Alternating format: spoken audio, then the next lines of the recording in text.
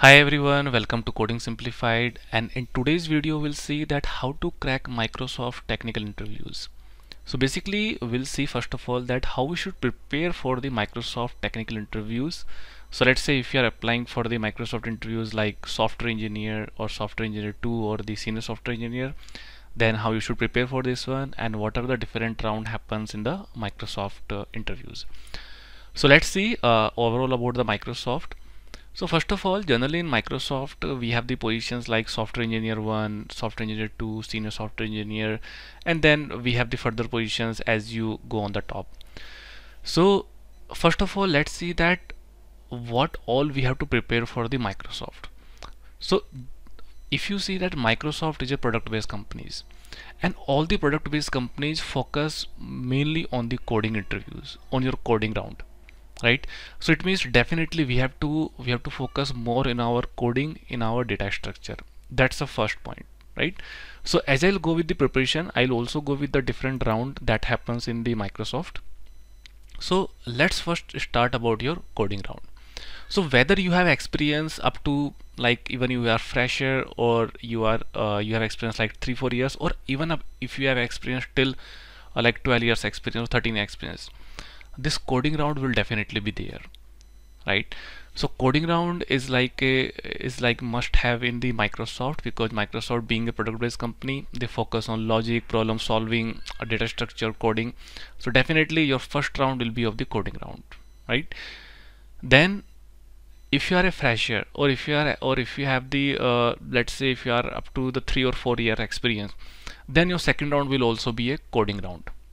In your second round it will again be a coding round, and again in coding round, like how it can happen, generally how it happens, that your first question will be a little bit easy, but your second question then it will be little complex. It will be basically better than the previous one, because they basically, like, because as you go in the interview, they want to evaluate you.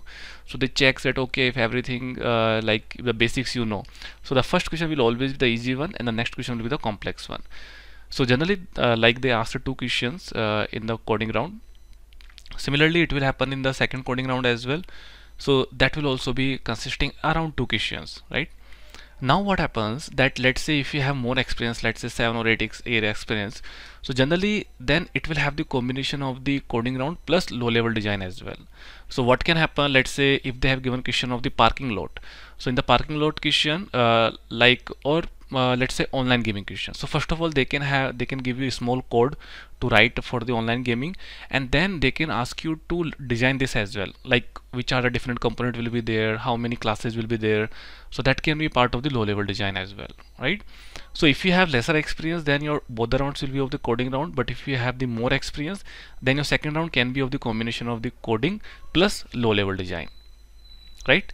So it means till here we are good. Like for the 2 rounds we have to prepare, it is expected that your data structure will be there and your low level design would be there, right?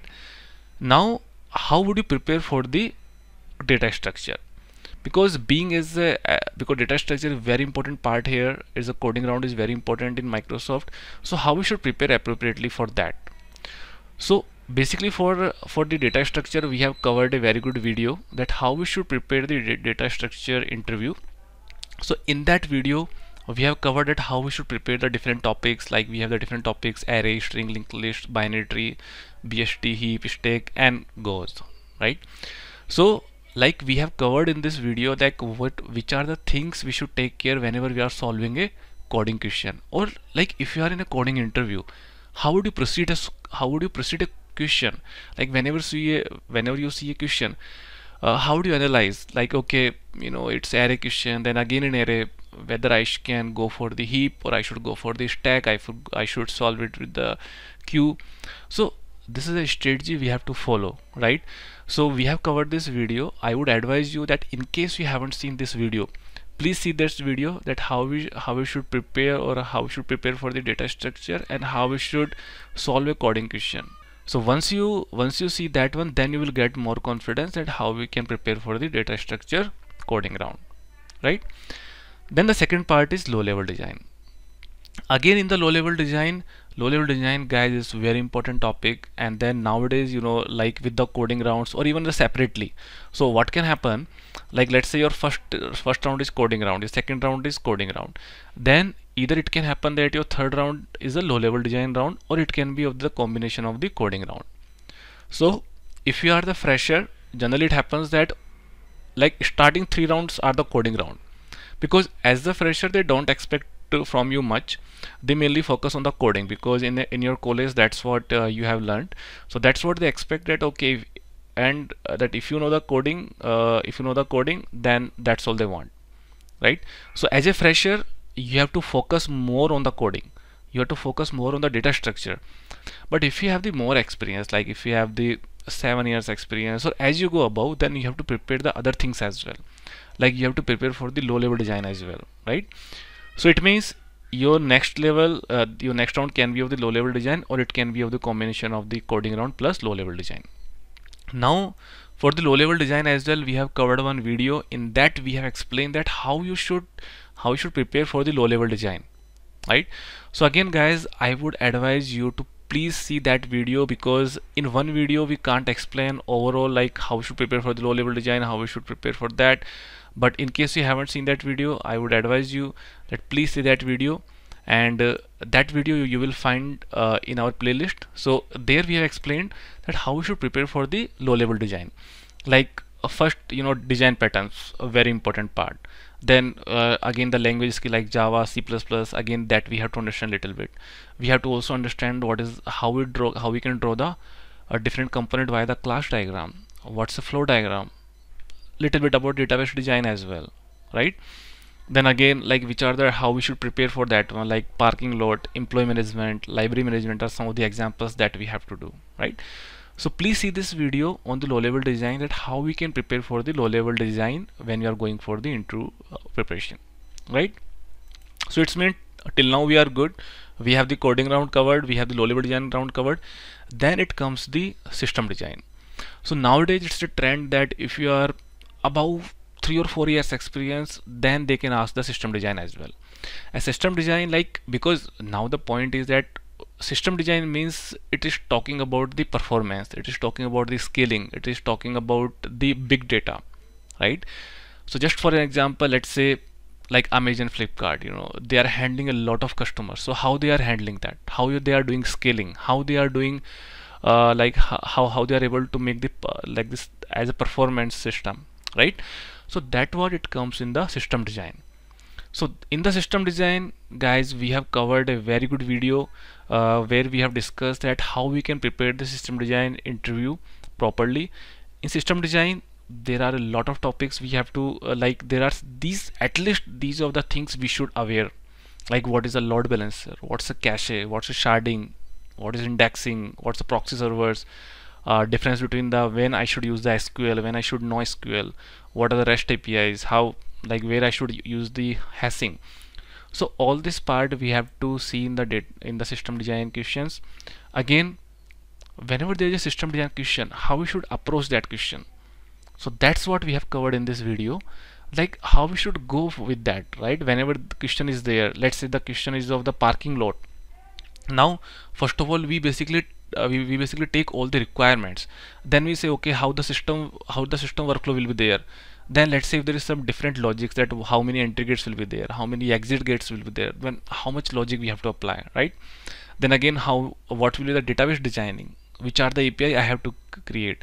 Again the scaling, you can say that okay, if let's say if I have to handle a big server, or like there is a around I have to handle like, let's say 20,000 vehicle at a place, then how would you handle that, right? Again the concurrency come, if one vehicle is going exiting, one vehicle is entering, then how would you make it concurrent? So all this part comes in the system design part. So I would advise you to please see that video in case you haven't seen that. So this is again a very important topic, and that's what we have covered here as well, that you have to cover the system design if you are going for the Microsoft interview. And why I'm focusing here for the Microsoft, because Microsoft is a product-based company, and product-based company focus in the designs level interview, like they focus more on coding, they focus more on low-level design, they focus more on system design. So that's why for the product-based company we have to focus a lot on all these topics, right? So it means your next round will be of the system design round. System design round, like as you go above, if you have 10 years experience, 11 years experience, sometime even 2 round can happen for the system design. So generally what happens that 1 round is fully on the system design, and sometime like it comes in the managerial round as well. Like sometime hiring manager can also ask one of the system design question. So that can also be a possibility, right? So it means the next part you have to understand the system design. Now, so it means 4 rounds we have done. 2 round of the coding round, 2 or 3 round of the coding round. 1 round is low level design or the combination of this one. Then another round will be system design round. Then it comes the hiring manager round. So in hiring manager round, what is asked? So generally hiring manager takes the feedback from all the previous interviewers. So the first thing it asks based on the previous feedback. Let's say the interviewer said that okay, coding was good, but low level design wasn't that good. So in that case, the manager can ask on the low level design to make sure that whether the candidate is good at this or not. Similarly, it can happen that someone can say that okay, system design, like design wise candidate is good, but coding is not that good. So in that case, then hiring manager can even ask the coding as well, right? But in 99% hiring manager won't ask the coding. Generally hiring manager ask about the design part mainly. So it means based on the previous feedback, hiring manager can ask about the design, hiring manager can ask about the coding as well. That's the one thing. So now in the hiring manager asks, so what hiring manager can ask other things, that is the first part is about your last project, like what currently you are working, because hiring manager wants to test that whether in your current company also are you working on a good projects or not. Because if you are working on a good project, if you have done something great, it means that's a high probability that it will benefit to Microsoft as well, and and there is a similar chance that you would work on the similar manner in the new company as well, right? That's why they want to understand about the last project. And it is not that your last project only manager will ask, even in your other rounds as well, anyone can ask about your last project, because a last project comes in like tell me about yourself, right? Because whenever someone is asking about tell me about yourself, you can also explain about your last project as well. So but hiring manager will be really interested in your last project, what you are doing, and based on that, like he or she will evaluate you that whether you have really done the excellent job in your current company or not, right? Then the next part, hiring manager focuses on the behavioral questions. And guys, behavioral questions are again a very important part. Like companies like Amazon focuses a lot in the behavioral questions, but Microsoft also they focuses a lot on the behavioral questions.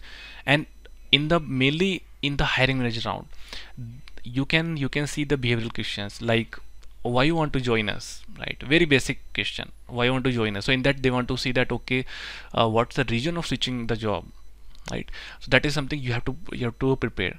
And why I'm showing this, because we have covered one full video on the behavioral questions, that how you should prepare for the behavioral questions, right? And how you should diplomatically answer the questions. So please say that video, because I can't cover all the things in this video. So but for now I'm telling you that here, like these are the questions will be there, so that it kind of prompt you to think. But if you have already practiced those questions, then it will be really easy for you, right? So generally hiring manager asks this question because hiring manager also want to see that whether you will be a good fit for your team or not. Because let's say you may be very good at your coding, but if you are not a good guy, or if you are not a good candidate, like culture wise, then you may not be fit in your team, or even you can destroy the team culture, right? So that's why like a hiring manager ask all these questions. Some of the examples like the most challenging task or project done so far. Similarly, was there a time of disagreement when you were right? Or like how did you work on the tight deadline? Or similarly, like was there a time of disagreement when you were wrong? Regions of all job switches, apart then works, any other contribution to the team you have made in your current company, right? So these are the questions that may be asked in the behavioral questions. So please prepare for this one as well, and please see that video, that how we should prepare for the behavioral questions, right? And again, like not only manager, any interviewer can ask these questions, like how you handle the tight deadline, how you train the junior. So it can only anyone can ask, but hiring manager mainly focuses, like hiring manager focus more on the behavioral questions, right? Now apart than this, So hiring manager can ask on the last project, hiring manager can ask on the behavioral questions, hiring manager can also ask based on the previous feedback. And that's, so generally this is what it is expected from the hiring manager round. Now it comes the HR round. Generally HR round is kind of, in the product based companies, like what I have observed, that HR round is kind of a formality. Like if you have gone to HR round, it means 99% you are selected, because manager, because what happens that after your rounds are completed till the managerial round, then based on your interviews they discuss, everyone discuss, and everyone sits and they discuss the candidate. If candidate is good, then notify to HR, and then HR discusses about the salary or offer letter, and like how we should how the processing further will be there, right? So it means this is what it happens in the HR round. So I would say that don't focus on the HR round. Whatever we have discussed till now, if you focus on that, that will be super cool. But yeah, like again, if you want to like see that that how I should discuss the offer letter, or it's like how should I negotiate the salary. So again, like we have covered some videos from that. So please see that video. Like we have covered this video, salary negotiation, how we can do this one. Similarly, we have also covered one video like what is HR round process and how we should prepare for that one. So in that we have covered this one. So basically the point is that HR round, yeah, you can prepare for this one. So these are the things we have to take care whenever we are preparing for the Microsoft technical interviews. And again, one just a point to note, like sometimes it happens, like after every round, so like they also ask that, okay, if you have any questions, please let us know. So in that, like let's say if hiring manager asking you the question, so in that case you can basically ask that, okay, in which team I will be there, or like what would be my kind of job, and like what I have to do there, in which technology I will be working there, in which BU I will be working there. So these are the questions you can ask, so that it will have the good impression on the interviewer that you are interested, even you are thinking right now, that right. So I think we have covered a lot of things in this one. In case you have any doubt, please write in the comment section and we can discuss it further, because these are not the finite list. Even many things can come up in the interviews, right? So please write your experience as well in your comment section, and then we can discuss this further. So that's all guys about this video. In case you have liked this, please like the video and please subscribe the channel for more such videos. Thank you.